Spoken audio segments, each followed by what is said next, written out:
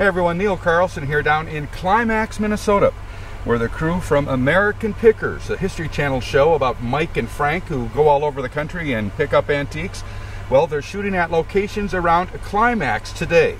Here they are pulling up to this former bank and retail store in downtown Climax.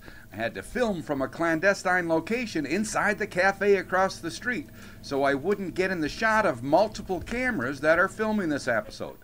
Frank and Mike walk up to meet the building owner, John Vra, whose brother tells me the building is stuffed to the rafters with stuff. Now, I had hoped to get a quick interview with the famous duo of antique slingers, but I was told by a crew member they're on a very tight schedule, yada yada.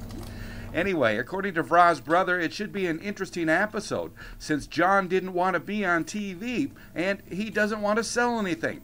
Of course, that's what the show is all about. In Climax, I'm Neil Carlson reporting for iNews.TV.